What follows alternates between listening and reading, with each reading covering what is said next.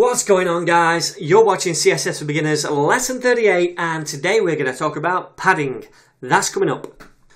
So we've seen what margin is. That's the external space around the element to separate it from other elements, okay? Now we're going to look at the padding, which is an internal spacing property. So it's within the confines of the element itself.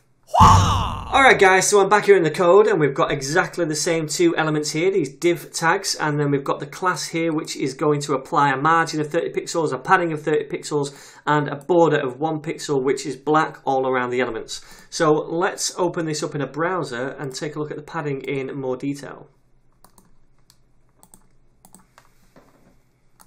Just going to right click and inspect the element. And right there, the green colour is the padding. So that's within the element itself. You've got your border first, then the green. And that's 30 pixels on all sides, right? So we saw with margin, we can control the top, right, bottom and left separately. Well, we can do exactly the same with the padding. So let's just do that.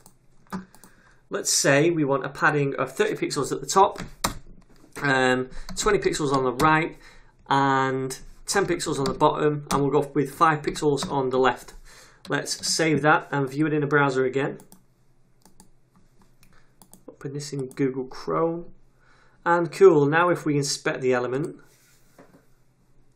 Alright, we can see the green now. The top part of the green is 30 pixels still. The right side is 20 pixels, the bottom is 10, and the left is 5. Very little padding on the left. And again, you can see that down here in the dev tools, the padding box here, 30, 20, 10, and 5. So that works exactly the same way as the margin. Now, you don't really notice the right padding here because the content is not very long, but let's just throw that in. Let's give it some larger content. I'm just going to copy this here.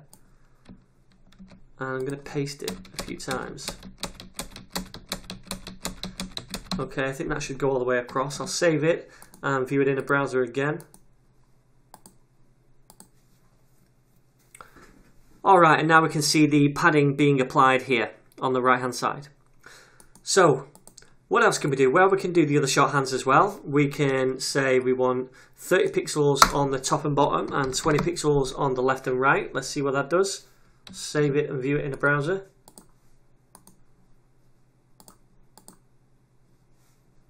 Yep, now you can see the top and bottom paddings are greater than the left and right paddings.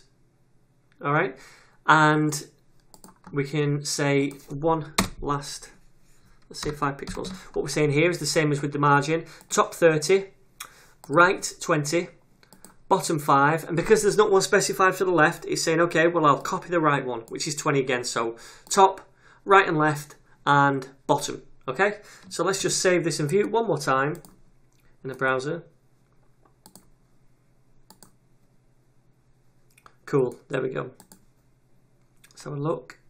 So yeah, we've got here 30 at the top, 20 on the right, 5 at the bottom, and 20 on the left. Cool. And just like margins, we can work with percentages also.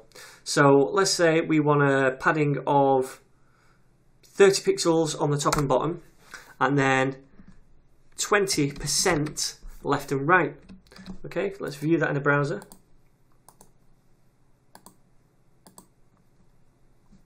Okay, now we've got this big margin left and right. That's 25% of this whole width. Okay, the content there therefore is going to be about 50%.